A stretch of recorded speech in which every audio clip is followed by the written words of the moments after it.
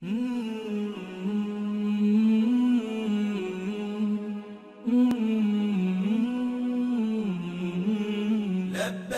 اللهم لبيك لبيك لا شريك لك لبيك إن الحمد والنعمة.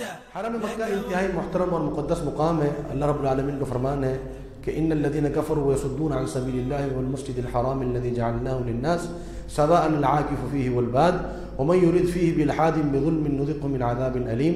جو لوگ کافر ہیں اور لوگوں کو اللہ کے راستے سے اور مسجد حرام سے جسے ہم نے لوگوں کے لیے یکساں عبادت گاہ بنایا ہے اس سے روکتے ہیں، خواہ وہاں کے رہنے والے ہوں یا باہر سے آنے والے ہوں، اور جو اس میں شرارت سے کجروی و کفر کرنا چاہے اس کو ہم دردناک عذاب کا مزہ چکھائیں گے. اس کا معنی یہ ہے آیت کا کہ جو شخص بھی مسجد حرام کے اندر یا حرم مکہ کے اندر اگر کوئی گناہ کا کام کرتا ہے، کسی کی حق تلفی کرتا ہے، کسی کو ظلم کرتا ہے، تو اللہ رب العالمین نے اس کے لیے دردناک عذاب تیار کر رکھا ہے. صحابہ کرام خاص طور پہ ذکر آتا ہے عبداللہ بن عباس رضی اللہ عنہ کا کہ وہ عمرہ کرتے ہی حرم مکہ سے نکل جایا کرتے تھے. وہ کہتے تھے کہ مجھے ڈر ہے اور خوف ہے کہ کہیں میں حرم مکہ کے اندر کوئی گناہ نہ کر بیٹھوں. آج ہم بڑے دھڑلے سے جو ہے وہ حرم مکہ کے اندر بہت سے گناہ کر رہے ہوتے ہیں. بڑی مادت کے ساتھ ہمارے ہوٹلوں کے اندر ٹی وی لگے ہوتے ہیں اور ہم ٹی وی دیکھ رہے ہوتے ہیں، اس کے اندر نیوز بھی سن رہے ہوتے ہیں، اس کے اندر مختلف چیزیں بھی سن رہے ہوتے ہیں. اور ہمارے پاس اب تو موبائل آ گئے، موبائل کے اوپر انٹرنیٹ ہوتا ہے، انٹرنیٹ کے اوپر ہم دنیا جہاں کی چیزیں دیکھ رہے ہوتے ہیں اور ہمیں یہ معلوم بھی نہیں ہوتا کہ ہم حرم مکہ کے اندر بیٹھے. کس قدر بڑے بڑے گناہ ہیں جو ہم حرم مکہ میں بیٹھ کر کرتے ہیں. اس آیت کو ذہن میں رکھیں کہ اللہ رب العالمین کا یہ حکم ہے کہ جو شخص بھی حرم مکہ کے اندر گناہ کرے گا اللہ رب العالمین نے یہ وعدہ کیا ہے کہ اللہ تعالیٰ اس کو دردناک عذاب کا مزہ چکھائے گا. لہذا ہمیں اس چیز کا خیال کرنا چاہیے اور مسجد حرام کا احترام ہمیں کرنا چاہیے. حرم مکہ کی کوئی ضوابط کیا ہے؟ میں ذکر کر چکا ہوں کہ درخت اور گھاس پھوس نہ کاٹا جائے، شکار نہ کیا جائے، پرندوں کو ڈرانا بھگانا وہاں پر منع ہے. کوئی گری ہوئی چیز ہو، کوئی بھی گری ہوئی چیز ہو، قیمتی سے قیمتی ہو، ہلکی سے ہلکی ہو، آپ نے نہیں اٹھانی. ہاں اگر آپ دیکھتے ہیں کہ سامنے ایک شخص چل رہا ہے، چلتے چلتے اس سے گری ہے تو اس کو اٹھا کر اگر آپ پہنچانا چاہیں وہ آپ کر سکتے ہیں، لیکن ویسے گری ہوئی چیز ہے تو یہ اٹھانا ہمارے لیے جو ہے وہ منع ہے، وہ ہم نہیں اٹھا سکتے.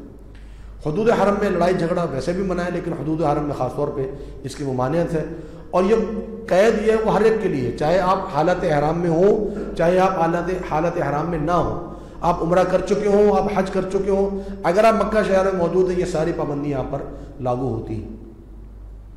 ایک دفعہ دوبارہ صرف آپ کی وضاحت کے لیے میں ذکر کر رہا ہوں کہ یہ باؤنڈریز کس طرح ہیں. یہ حرم مکہ کی باؤنڈری ہے اور یہ میقات کی باؤنڈری ہے. یہ میقات کی باؤنڈری پہلے بڑی باؤنڈری ہے اور اس کے اندر پھر حرم مکہ کی باؤنڈری آتی ہے، اس کے اندر جو ہے وہ مسجد حرام ہے. اس طرح اللہ رب العالمین نے اپنی مسجد کا تقدس رکھا ہے اور اس طرح اس کی حفاظت فرمائی.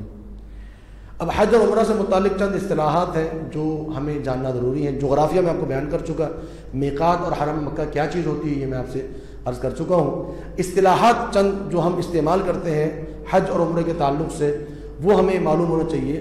اور اس طرح حج کی کتنی اقسام ہیں اور ہم کون سا حج کر رہے ہیں.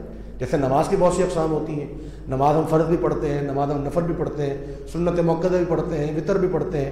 پھر نماز کی فرض جو ہے وہ فجر الگ ہے، ظہر الگ ہے، عصر الگ ہے. اسی طرح حج کی اقسام ہے. تو ہم کون سی قسم کا حج کر رہے ہیں اور اس کے اندر کیا کیا چیزیں ہمارے لیے جاننا ضروری ہیں تو وہ انشاءاللہ بیان کروں گا. اور حج اور عمرہ میں مرد اور خواتین میں کوئی فرق نہیں، بلکہ شریعت کی کسی عبادت میں مرد اور خواتین کا کوئی فرق نہیں.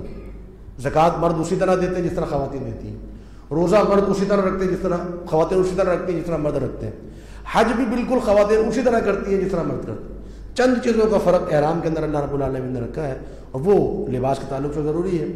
تو اسی طرح نماز بھی اسی طرح ہے جس طرح خواتین اسی طرح پڑھتی ہیں جس طرح مرد پڑھتے ہیں، کوئی فرق نہیں ہے. ایک البتہ بنیادی اصول ہے جو خواتین کے لیے بیان ہوا ہے، اس کا تذکرہ میں آگے چل کے انشاءاللہ کروں گا.